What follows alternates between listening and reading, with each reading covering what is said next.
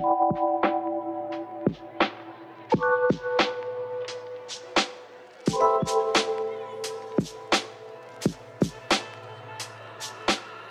up guys, and welcome back to another build video. Today we're building a $500 entry level PC, so if you're a first time builder on a tight budget, this is going to be the video for you. I'll be showing the entire build, so please feel free to follow along. And if you have any questions, please ask away in the comments and I'll do my best to answer. The parts used will be listed in the description with affiliate links. That's going to be it for me. Stick around and enjoy the rest of the video.